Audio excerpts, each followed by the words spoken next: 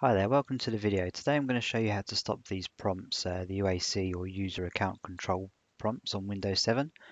Hope you find this guide useful. If you do, please help me out by subscribing to my channel.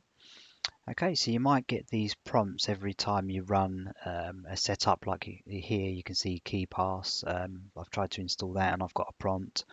Sometimes if you open up certain applications like the command prompt or the registry editor, you'll get these prompts as well.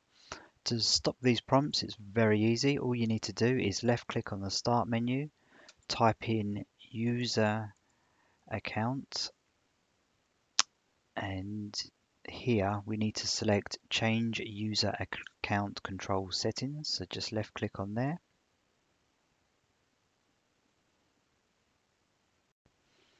Okay, so as we can see here, it's set to always notify. You can actually just pull this down. Notify me only when programs try to make changes to my computer. Or you might want to put it to here, notify only when programs try to make changes to my computer, do not dim my desktop. Or you could put it to the bottom one, which is basically never notify me. So if you don't want any prompts at all, put it onto there and then press OK. And there you go, it's all done. Okay, if you have any questions on this process, please post it in a comment below and I'll help you out if you need it. But thanks for watching and I'll see you in the next video.